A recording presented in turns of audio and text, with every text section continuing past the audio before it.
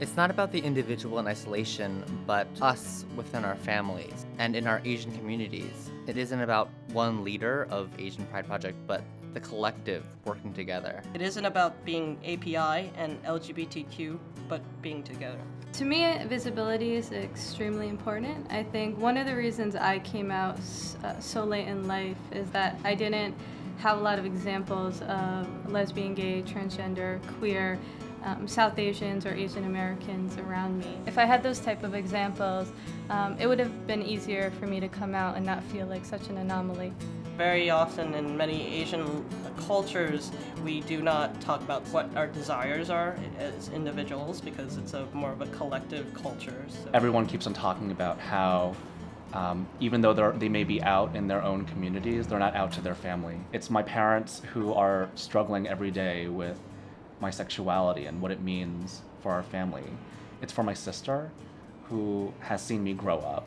And we've actually never really had a conversation about my sexuality until the Asian Pride Project came along and interviewed both of us. It's really taking the stories of the community to the people that it's going to help most. I'm speaking specifically to the people with limited language skills, with people who only speak their native ethnic language. Our work can help changing the world around us. In other words, if there are ways in what we do can change and define the world that has defined us. Community is really important for me.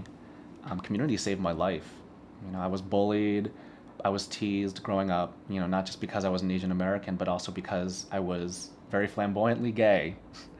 And community was there to show me that I belonged. It's not just for gay people and it's not just for straight people. I think it's a territory where we are trying to really bridge that gap. Our parents need to say that, yes, I have queer children and I don't deserve to be treated differently because of homophobia, because of people's bias.